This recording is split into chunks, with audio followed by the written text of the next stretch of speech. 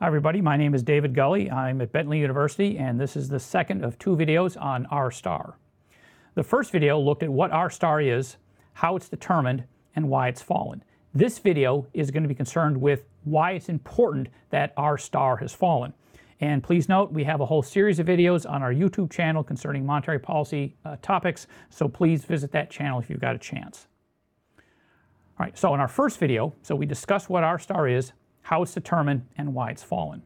So R star is also sometimes called the natural rate of interest, and by Lansing's definition from 2017 is the inflation-adjusted short-term interest rate that is consistent with full use of economic resources and steady inflation near the Fed's target level. In other words, it's when the economy is operating at full employment at an inflation rate of around 2%.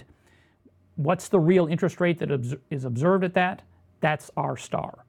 Now, R star is determined by a whole host of long-term factors, and these factors in recent years, on net, have worked to reduce R star, not just in the US, but in most advanced countries around the world.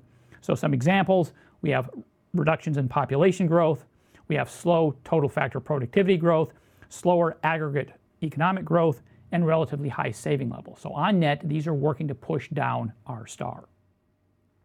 So the point here is to look at, well, why does it matter that R star has fallen? So let's think of this question. Most central banks in the world use a short-term interest rate as their main policy instrument. So for a particular economic situation, what's the right rate for the central bank to set? And so what we can do is we can use two workhorse frameworks, the aggregate demand aggregate supply model and the Taylor rule, to help us understand this situation. And just as an aside here, we have what I think is a very helpful video on the Taylor rule elsewhere on our YouTube channel. So what we're going to do is we're going to look at three particular scenarios. Now we could look at other scenarios, but these three will get the job done.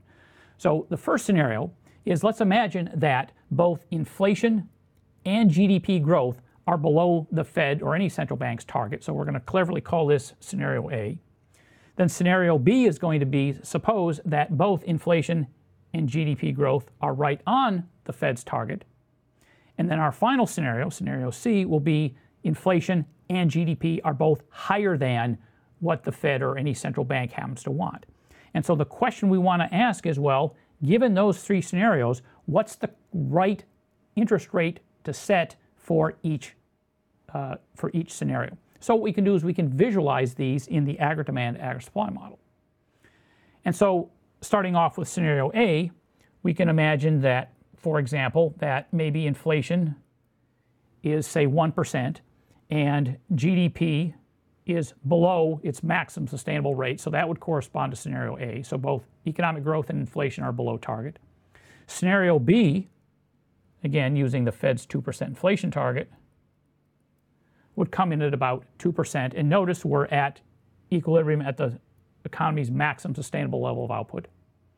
Scenario C might be a relatively elevated inflation rate where the economy is kind of overheating and is at least temporarily above the economy's full employment level of output. And so what we want to do now that we have a visualization of these three scenarios is we can use the Taylor rule to think about how the Fed or any central bank might set its short-term policy interest rate. So let's consider conceptually what we might do. So in scenario A, a weak economy with inflation and GDP below target, we'd call for a relatively expansionary monetary policy, and this might be measured by a relatively low target rate. Scenario B, everything is firing on all cylinders and the central bank is hitting its target, so here we might want a relatively neutral rate because our targets are being hit. And then finally, scenario C, the economy is overheating a little bit, and so what we might want is a relatively contractionary setting, or in other words, a relatively high short-term interest rates. And what I want to make clear here before we move on is that central banks, including the Fed, don't actually use the Taylor rule to set their target rates, but it's a very helpful conceptual framework for thinking about the process through which they go about setting their policy rate. So here's the very famous Taylor rule, or at least one version of it. And so over here on the left side, this is the target rate of the short-term interest rate, the federal funds rate in the US.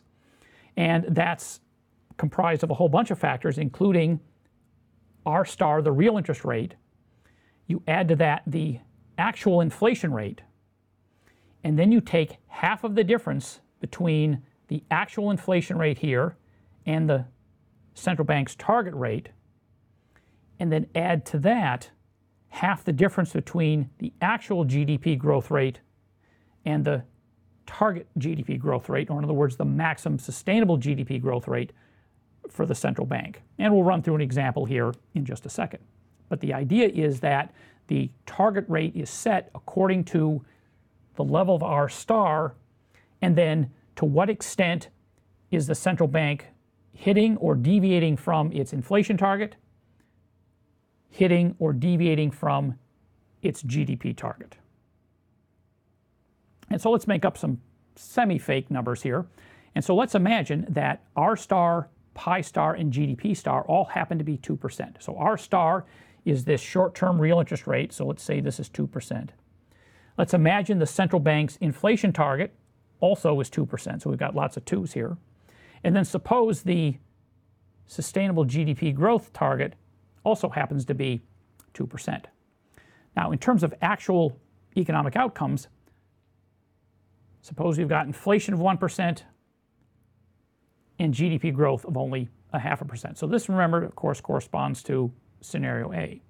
So we plug in 1% right here, 1% right here, and then 0.5% right there.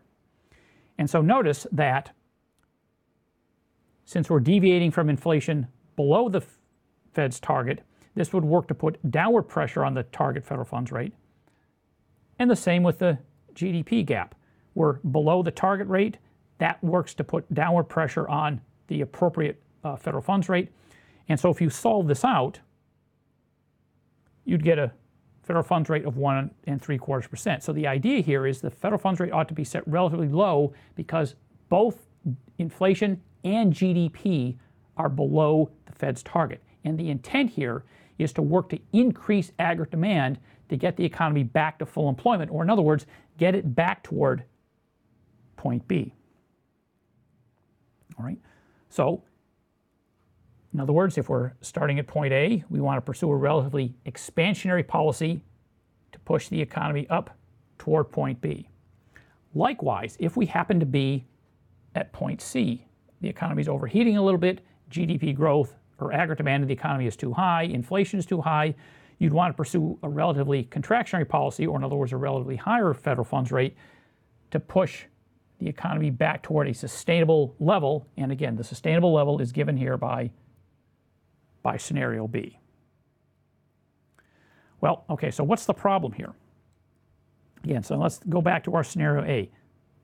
The economy's relatively weak. We've got inflation below target. We've got GDP growth below target. Here's the key thing to remember.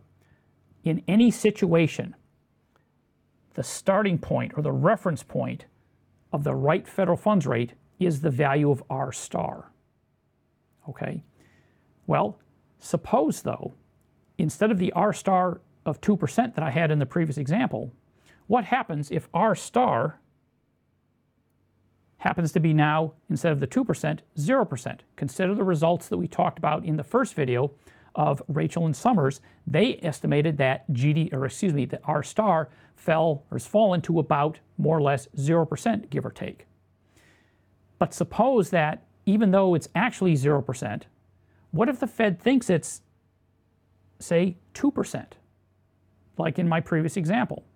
The problem here is what the central bank will do, what the Fed will do, is they'll set the federal funds rate at a too high of a level for economic conditions. In other words, they'll pursue a policy, the risk is, they'll pursue a policy that's more contractionary than it ought to be. We can take a slightly different angle on this. And so let's suppose that using my previous value here, that R star is 2%. So what we can get from this then is we can get what's called the neutral federal funds rate. And this neutral federal funds rate, it turns out, would be 4%. So how do we calculate this 4%? Well, we would take the 2% R star, we'd add it to the actual inflation rate of 2% right here. And here's the cool thing. is if we're at scenario B, in other words, we're at full employment on the long-run aggregate supply curve, and we're doing so at an inflation target that is, or inflation value that's at the target, this term and this term disappear. Because, for example, 2% minus 2%, of course, that's going to be 0. So those two terms cancel out. So we have this neutral federal funds rate of 4%. So now let's imagine that there is a decline in aggregate demand. The aggregate demand curve, in other words, shifts to the left. And it pushes the economy down toward scenario A, or point A. So what could happen here is the central bank, if it needed to, it could lower the federal funds rate to about 0%. Or another way to say this is that it has what's called 4 percentage points of policy room. So it can lower the federal funds rate from 4%, if it needs to, all the way down to 0 in order to try to move the economy from something like point A back to something like point B, in other words, to full employment. But now let's suppose, though, that instead of 2%, R star is, as Rachel and Summers suggest and others suggest, it's around 0. Well, if we have R star of 0 added to an inflation rate of 2%, so remember, we're assuming the central bank is on target, now the federal funds rate, the neutral federal funds rate, is only 2%. And so the critical thing here is if R star is relatively low, the standard prescription of lowering short-term interest rates has a lot of limitations, because instead of having 4 percentage points of policy room, now the central bank only has 2 percentage points of policy room. So in other words, it's going to be less helpful in a recession. And what's really important to point out here is that this lack of policy room during the Great Depression from 2008 onwards, that's why central banks adopted large-scale asset purchase, in other words, QE programs, and also adopted communication, forward guidance, in order to supplement their policy toolkit. And so this is why they needed to do this, given that they had relatively little policy room with low R star values. So let's take a look at the current situation. So from December 2015 to December 2018, the Fed raised its target value of its principal policy rate, the federal funds rate, 9 times. Now, in May of 2019, the Fed, according to Jerome Powell, said they're more or less hitting both components of the dual mandate. The idea is they're hitting their inflation target, more or less of 2%, and they think that we're, again, more or less on the long-run aggregate supply curve. In other words, policy rate ought to be fairly neutral in this framework. So from the Fed's point of view, the real question is, well, when to stop without going too far, or possibly just as bad, stopping too soon. Now, so part of thinking about, well, what's the right federal funds rate here is estimating R star. So what we want to know is, well, okay, how does the Fed's estimate of R star correspond to some of the estimates that we saw in the first video? So remember, in the first video, we suggested that R star might be around 0%. Is the Fed's estimate of R star around 0%? Well, we can't be 100% sure, but what we can do is we can use the very famous blue dot plot to give us an idea of what the Fed's rough estimate might be. Now, before we move on to the dot plot, what we want to note here is that the longer run value, this is the federal funds rate that the Fed thinks is the right value when both GDP growth and inflation are on target here. Okay, so now we go to the blue dot plot. And so this is from June of 2019. And the way you interpret this is that each of these blue dots here for 2019, 20, 21, and then the longer run, each of these blue dots represents one of the participants' views, and the participants are the Board of Governors and the various central bank presidents, is they provide their estimates of what the federal funds rate should be at the, or will be at the end of each year, so 2019, 2021, and then in the longer term. So we want to focus on the longer term here. And so if you take the median of this, this turns out to be 2.5%. So there's some people believe it'll be above 2.5, some people be below 2.5, but the median itself is 2.5. And now remember, that's a nominal interest rate. So we take this nominal interest rate of 2.5%. We subtract off 2%, and remember 2% is the Fed's inflation target, so if they're hitting the inflation target, what they're telling us is that, roughly speaking, is that the Fed is estimating our star to be about 0.5%. Now, this is higher, this is what's crucial here, this is higher than a lot of other estimates. And as of the making of this video, the Fed's current target of the federal funds rate is 2.25% to 2.5%. And so what we're suggesting here is that if our star is about 0%, that the federal funds rate is relatively contractionary. The Fed, though, thinks it's relatively neutral. And the reason the Fed thinks it's relatively neutral is because they are estimating R star at 0.5%, whereas others are estimating it at much lower than that. So the bottom line is this, is the Fed needs to be very careful. They need to be very careful in terms of if the policy is running too contractionary or also too loose. Now, even though this is really pretty important and really very helpful to conceptualize how monetary policy works, is R star is not the only ingredient or the only component that goes into making monetary policy. And also, we can't emphasize enough that R star is estimated, so of course there's margins of error around this. And it's also important to emphasize that there are other dimensions of policy. For example, communications, for example, the size of the central bank's balance sheet. Those things also matter as much or possibly even more than the bank's short-term interest rate. So in summary, there have been a whole variety of long-term factors that have worked on net to push down R star in not just the US, but in lots of advanced countries. Now, if R star is in fact fallen, it turns out there's lots of policy implications. So one policy implication is that the typical short-term interest rate target that most central banks use, that's going to be lower, other things equal, and in all policy situations than with a relatively higher value of R star. There's also, given lower policy rates, there's also going to be less policy room, meaning instead of moving, for example, down from say 4% to 0, maybe the Fed now will be only able to lower the federal funds rate from 2 or 2.5% down to 0. Given that you've got less policy room with the short-term interest rate, you have more need for other policy tools, such as large-scale asset purchases and communication as examples. Also, other things equal, in general, nominal interest rates are going to be lower. And then finally, other things equal, higher asset prices. So in most asset pricing models, well, I take that back, all asset pricing models, future cash flows are discounted back by some interest rate.